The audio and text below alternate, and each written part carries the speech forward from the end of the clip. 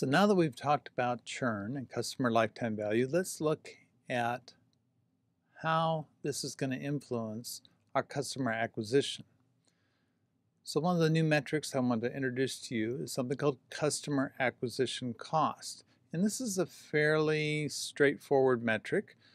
It's the average cost of acquiring a new customer. Now, this would include all your marketing, also indirect costs that maybe you can't attribute to a particular customer, but you're going to average that out so that you know that it costs you so many dollars to acquire one new customer. Now what we want to do is we want to take that number and we want to compare it to our customer lifetime value. Remember, customer lifetime value is really the amount of money that we're going to get from that customer over the lifetime, based on our current churn rate. So the thing about this is if we look at the customer lifetime value over the customer acquisition costs, we want to have some number that is greater than 1 here. Because if we have a value that's greater than 1, that means that we make money on every customer that we acquire. If we have a number that is less than 1, that means that we lose money on every customer that we acquire.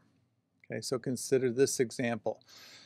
Our customer lifetime value is $10. We make $10 off of every customer on average before they churn out, but it takes us $20 to acquire a new customer. Now you may be thinking, well, that sounds ridiculous. Nobody would do that.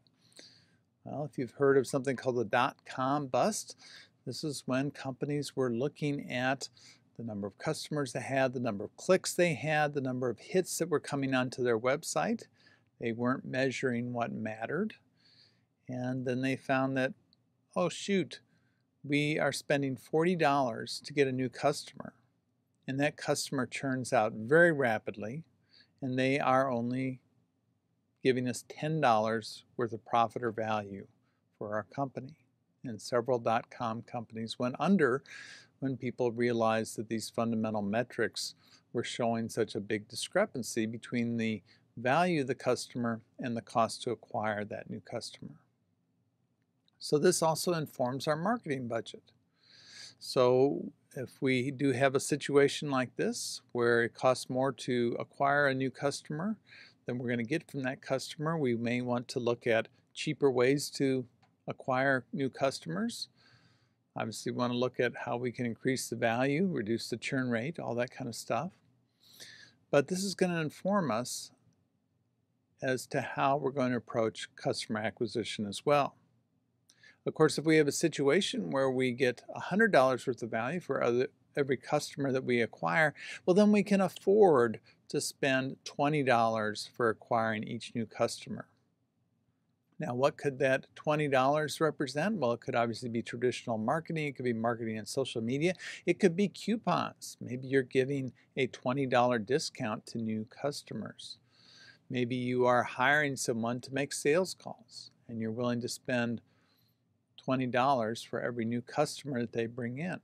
So that's another way to look at it. You can actually hire people on a commission basis so that every new customer, once that customer places an order, that you will give a payout of $20, a finder's fee, if you will.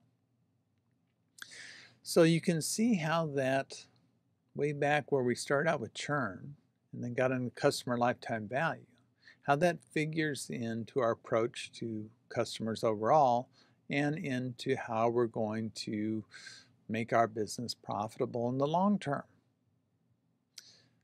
So now we're going to go on to our last big metric that we're going to look at, and we're going to try to judge how satisfied those customers really are with our business.